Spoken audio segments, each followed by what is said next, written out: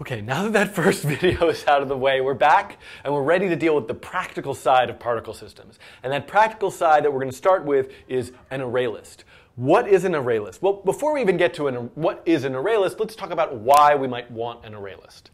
Okay, so you have a particle object. Now, you want to have many particle objects.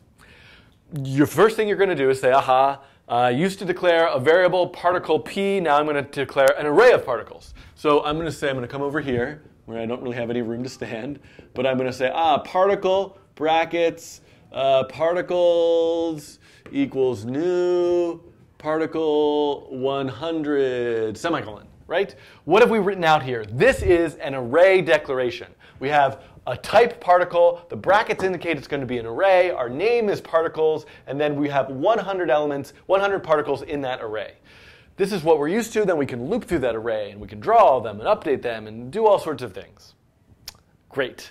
The issue is, what if we want to start with 0 particles, and then add one, then add one, then add one, then delete them, and delete one? We could kind of do that with an array. We could have a variable to keep track of what part of the array are we using. Let's use this section. We could reuse elements. There's also, even in processing, if you look through the processing documentation, there's append, contract. There's a bunch of functions that seem to like add and subtract stuff from the array, and the syntax is kind of weird and it's confusing, and then it's just not a place we want to go to right now. The place we want to go to is using an array list. An array list is going to allow us to have this essentially this like empty bucket. This empty bucket where we can put particles in, we can take particles out, we can manage our system of objects. It's going to be great. So how do we learn about what an array list is? Okay, so there's a couple places that we could go to that I think I should mention before we start kind of mapping out the parts of what an array list is that we need to know. So number one is processing. Okay, so an array list is not really something that is part of processing. An array list is a class that's part of Java, but it's so commonly used that you will find it documented on the processing website. So you will find a documentation page with a little bit of an examples, and it says in the description, an array list stores a variable number of objects. And this is great. So we could find out some initial information here, and you could see, there's a size method, an add method, a get, a remove. And in fact, those are the methods that we're going to want. So for the kind of easygoing introduction to the concept of an array list, this processing reference page is going to be perfect for us. However, I should note that where it really comes from is from Java. So there is this kind of balloon giant, like read all this stuff about what an array list is. This is the Java reference page, and you can see, look at all of these methods. Add all, clone, ensure capacity, get is empty, remove range. So there's a huge amount of things that an array list can do. But what we want to look at is this kind of subset of that. We're going to start by looking at just a small list of methods in an array list. So you know what, forget about it. We don't even need this anymore. We want to make sure we are comfortable with this idea of adding to an array list. We want to sometimes get things out of an array list. Sometimes we want to remove things from an array list. And sometimes we need to know the size of the array list. So this can kind of be our list of methods that we're going to need to feel comfortable with in order to program this particle system simulation with an array list. Hooray. Okay. Low energy day, low energy day. Okay. Don't fall asleep. Wake up.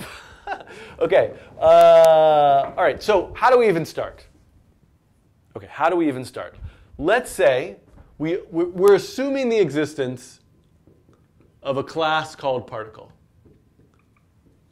So this class called particle we assume exists. So we're going to make an array list with particle objects in it.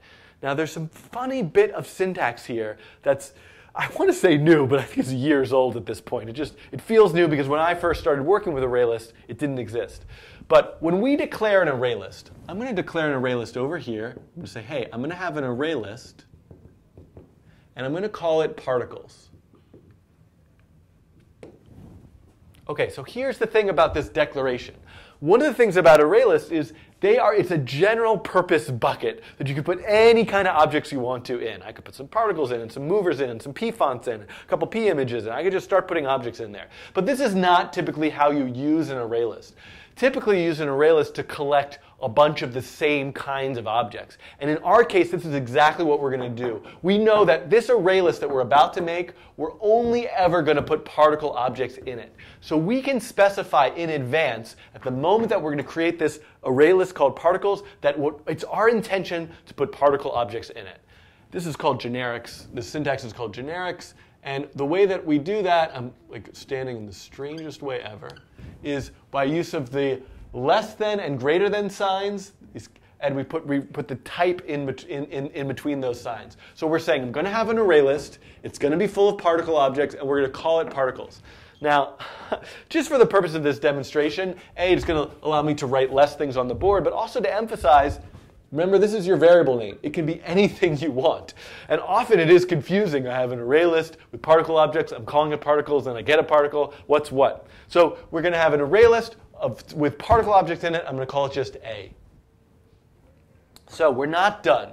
Anytime that you have a variable, right? Anytime that you have an object, you need to declare the object and you need to initialize that object. You initialize an array list by calling the constructor. Just like you say particle P equals new particle, we're now going to say ArrayList A equals new ArrayList.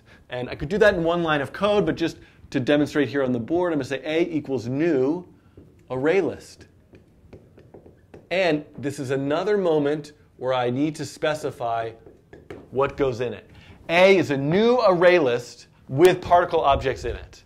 So this is all we need. This is the beginnings of what we need. We need to declare a variable of type ArrayList, say what we're going to put in the array list, and then we need to call the constructor to have this empty bucket. Now that we have this empty bucket, we are golden.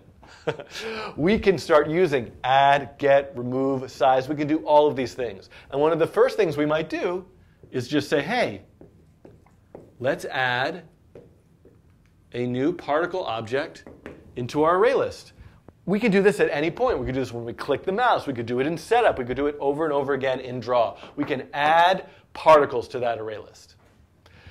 Whew. And okay, so boy, there's a lot of stuff here, and we've been 7 minutes. This is going to be, everything's fine. I'm going to need to edit this part out. Okay, I'm just trying to map out in my brain where we're going with this. Okay, where are we? Well, let's go over to our example for a second.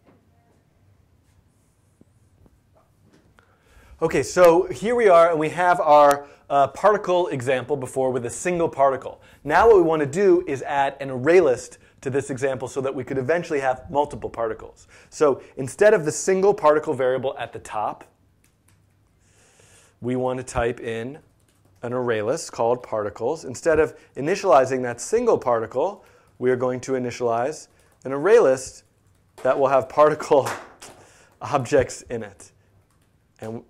And this is no longer relevant, but we'll come back to it in a second. So here we go. Now our program has an array list, but it's empty. There's nothing in it. There's no particles in it. So we could say, aha, let's add particles in it. Maybe we want to start with 10 particles. How do we start with 10? Well, how would we even have one? We know the add method allows us to add a particle object. So we can call add on the array list and put in any object reference, a new particle in this case, and put that in the array list. If we want to add 10, I could just say, I don't know, let's just have a little loop. And you can see now there's 10 particles in the array list.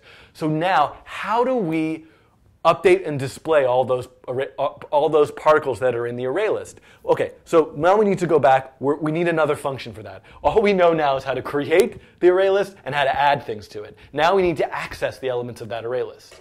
Okay, so to access the elements of that array list, okay, we've done add. Get is going to do that for us. Get is a way of getting objects from the array list so that we can access them and call methods on them. So how do we do that? For number one is I could say, hey, our particle system, by the way, over here is called A. In the example we're building, it's called particles. And that's fine because we can make up any variable names we want. A.get 0. This would get the 0 element out of that array list. What do I mean by 0 element? Well, remember, an array is a list of elements, a regular array, which each element has an index. And if we had a regular array called, my array, we would access the first element by its index with brackets. brackets. We put 0 in between the brackets, and we're talking about this element right here. Well, the get function in the array list does exactly the same thing as the brackets do with a regular array. So what are we doing? What does get actually? Get actually returns for us a reference to an array, to that object in that spot.